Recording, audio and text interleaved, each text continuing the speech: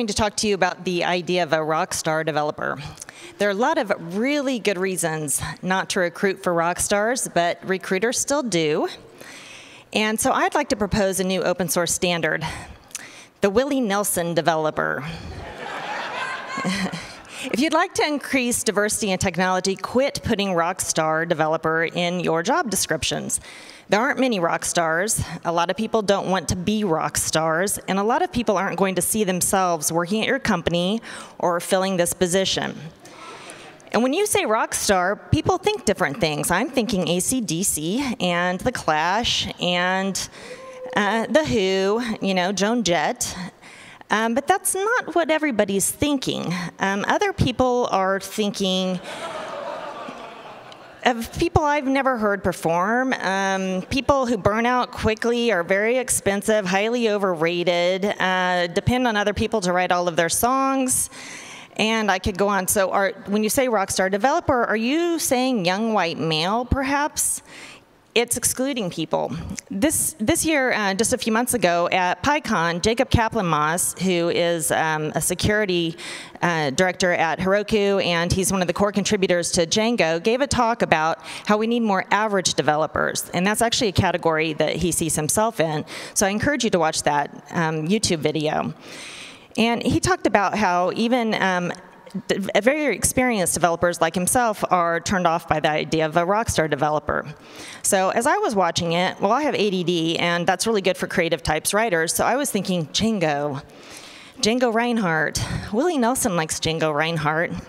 I love Willie Nelson, and so I went home and I started playing Willie Nelson records and watching YouTube videos like you do, and I went ahead and I wrote an article for opensource.com on 8 ways open source developers could be more like Willie Nelson. And there was like one person who didn't like Willie Nelson, but he's the only one ever. And so I went ahead and I spread out my records on the floor, and in case anyone got lost, the little rectangles, they're called cassette tapes, and then the flat squares, they're called albums or LPs or vinyl, and people collect them and they have music on them. So anyway, that's what I was doing at home. And I realized that Willie Nelson had a lot of lessons for developers. He did not start off as a rock star or a country star or a great songwriter. Actually, I've loved him for decades, but his career started in college, and he's played a lot of background roles also.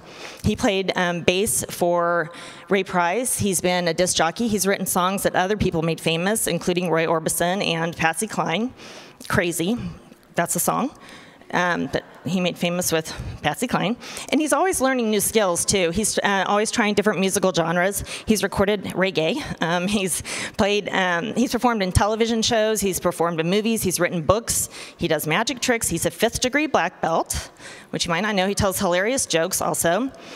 He's also very accessible. He's from Austin, but he travels the world. I've seen him play in an expensive, brand new theater. I've seen him play in a historic theater in Kansas. I saw him play from a folding chair in a rodeo. And I think that developers should be accessible to newbies, advanced people, people who can afford conferences or community events.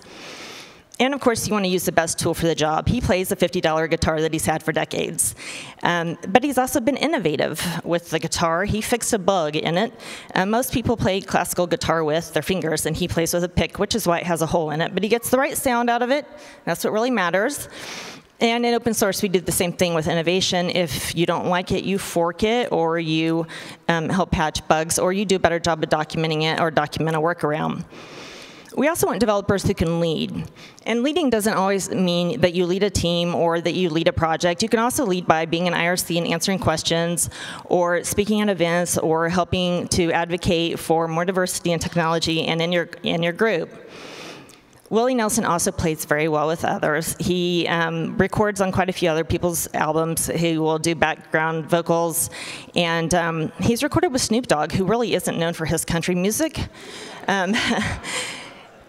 And so I do agree with Jacob Kaplan-Moss when he said that we need more average developers, but I would still like to see a lot more Willie Nelson developers out there. And if you are not a rockstar developer, take heart. It's okay to be average. You don't have to be great all the time. You can have a few hits and a few misses.